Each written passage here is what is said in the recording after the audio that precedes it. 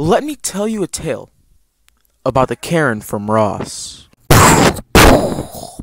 So this happened like, what, 4, 5 years ago? I don't really remember. This was around the time my sibling was a newborn, I believe. So us three went to Ross that unforgettable day, you know, mom's doing what they do, shopping. But it wasn't all sunshine and rainbow. After mom found out what she wanted, we went to the dressing room. I had to go in because of the sibling and to not get mugged. So I'm out there in the hallway while my mom was looking at her clothes. Then there was this lady who looked like she was in her mid-50s, looking at herself in the mirror across the hallway from us. I looked at her for a second, and then I stared off into space, cause what else are you supposed to do without a phone, right? Your son is looking at me! She says so calmly. Mom says, no he's not. I just saw him staring at me through the mirror! Stop being so delusional. I'm telling the lady at the front about his son! Okay, whatever. So after all that show, we go out and tell the lady at the front about her story, and before I go any further, this dude is very exaggerated. You know, I gotta make this story entertaining somehow.